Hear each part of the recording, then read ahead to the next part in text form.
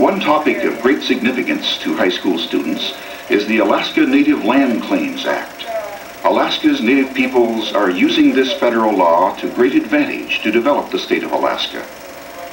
The act means jobs, responsibility, and an ever greater role for Native people in the years ahead. The first step is to fully understand the law and how to capitalize on its opportunities. High school is an excellent place to start. The corporations, the people, the natives of Alaska, were also awarded as part of the Act of Settlement of $962.5 million, which is almost $1 billion. And how much land do we get? Well, there are about 40 million acres of land involved in the settlement itself. Classroom studies in the history and structure of national, state, and local governments, in addition to actual participation in student government, provides valuable practice in learning how to exercise those rights of citizenship which come with adulthood.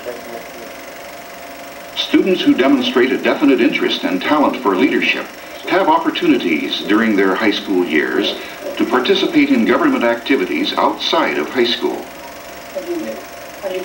This student is a member of the school board for her high school, working right along with the adult members.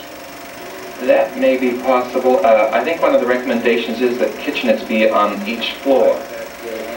Leadership experiences in high school have led many of Alaska's Native young people to consider careers in government and politics.